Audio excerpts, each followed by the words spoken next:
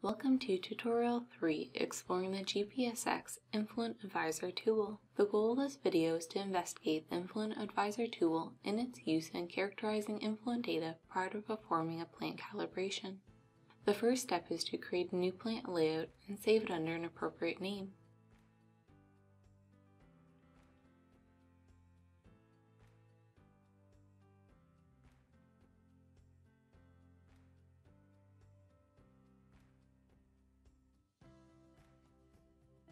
For this demonstration, we will use the Mantis 2 library. Please select it from the available list if not already selected. Within the influent group of the process table, drag an influent object onto the drawing board, and then switch into simulation mode.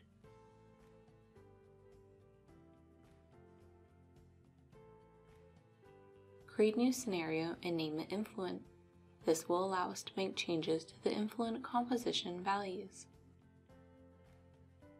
To open the Influent Advisor, right-click on the model object and go to Composition, Influent Characterization. This window is divided into 3 sections. The values in the left-hand column are available for users to adjust, while the State Variables and Composite Variable sections display the calculated values based on the user inputs. In this tutorial, we have been provided a set of average influent data for our characterization. From the values that we were provided, only 3 of them, being the total COD, ammonia nitrogen, and total TKN, are available to be inputted in the Users section of the Influent Advisor. Go ahead and input these values. Since we are making changes within a scenario, the values that we are changing turn green.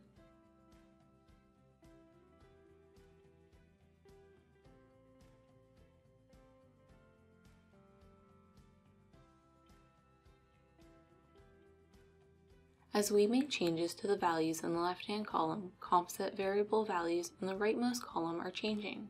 Notice that these values are different than the ones that we were provided. This indicates that some of the default settings, either composition data or stoichiometric fractions, are incorrect, resulting in the inconsistency. We will now explore the ability of the Influent Advisor to remove these discrepancies. Find the VSS variable in the composite variables column and click on the value. The VSS row will become highlighted, and if you scroll up and down the page, you will also notice that several other rows have been highlighted in a light purple color. These highlighted sections are the variables that are used to calculate the VSS value. Scroll down to the bottom of the Influent Advisor page and you will see the actual formula used in GPSX to calculate the value clicked on, in this case the VSS. Now let's adjust the influent parameters to reconcile the model predictions with actual measured values. From the data provided, we have values for VSS and TSS. This allows us to calculate the VSS to TSS ratio. Enter this value under the influent fraction subheading.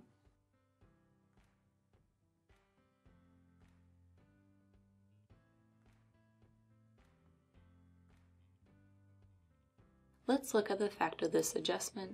It appears that this change causes the model predictions to move even further away from the actual values, indicating that further changes will be required.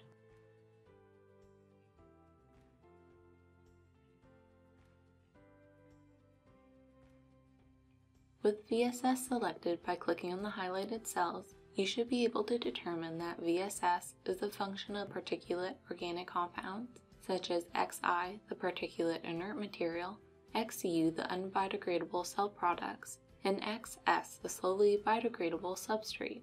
The VSS is lower than our target, meaning that we must distribute more of the influent COD to the particulate forms and less to the soluble forms. Within the organic fraction subheading, we will make changes and attempt to increase the concentration of particulate COD. Set the soluble inert fraction of total COD to 0.02. Set the readily biodegradable fraction of total COD to 0.15, and set the colloidal fraction of slowly biodegradable COD to 0.05. These changes result in movement of more COD into the form XS, which results in increases to VSS and TSS. Lastly, we will make changes to adjust the filtered TKN value in the composite variables column. Click on the values in the formula to determine which input parameters should be adjusted.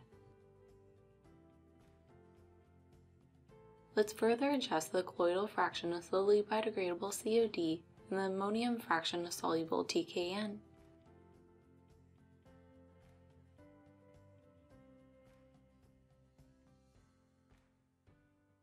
Let's look at how these changes affect the composite variables.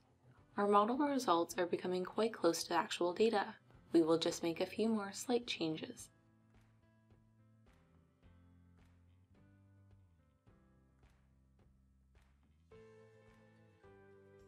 Here is a possible solution to allow for matching to the actual Influent data.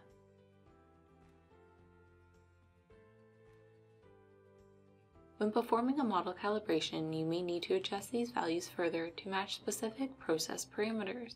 For instance, determining accurate values for Xi and Xs are key for matching the MLSS concentration and amount of sludge production. During a whole plant model calibration, the goal is to match not only the Influent data, but also the plant performance at various points throughout the layout. We will now explore how the Influent Advisor warns against improperly characterized influent. Change the total TKN value to 15 and hit enter. You will notice that some of the state and composite variables have been highlighted in red. This indicates a negative concentration, which sometimes can be from some unusual or poorly characterized data. Negative influent concentrations can cause mass balance errors and conversions problems, so these values must be addressed before proceeding with the simulation. Note that if you attempt to accept the characterization, a window will pop up to warn you that the input values have resulted in negative state or composite variables. With the completion of this tutorial, you should now be familiar with how to use the Influent Advisor tool to characterize the influent of your model.